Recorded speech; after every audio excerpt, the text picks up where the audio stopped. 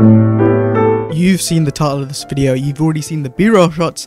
Let's get straight into it and talk about some cable management. So I recently upgraded to a standing desk and I've re-cable managed everything, and cable managing a standing desk is more difficult because you have to make sure when you raise the desk none of the cables catch on anything. And let's just run over everything I used and everything you could use to cable manage a standing desk, pretty much. First off, J-channels. J-channels ideally go under your desk or around the back, and these can hold a lot of cables in them, and then you basically shove all your cables in and take them out the other side and don't have them dangle around. Next up, we have Velcro cable ties. These can be used to manage bunches of cables pretty easily.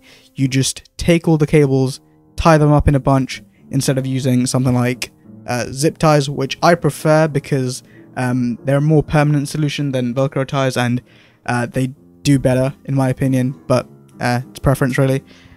We also have several different types of cable clips. You got these thin cable clips that are pretty useful for LED strips, thin USB cables, any cable that is pretty thin and fits in the clips.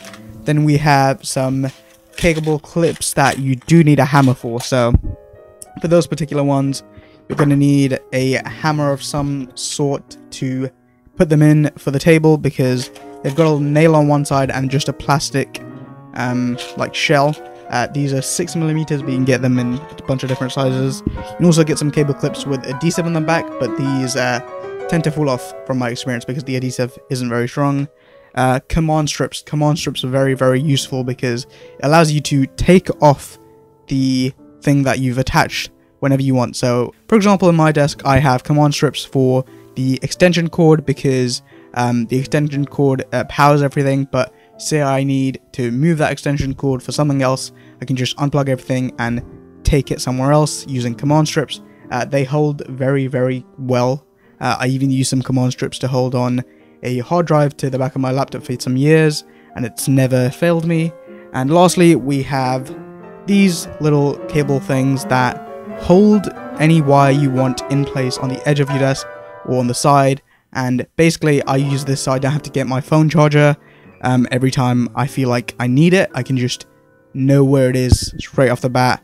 And yeah, so to summarize, J-channels, cable ties, cable clips, and also command strips.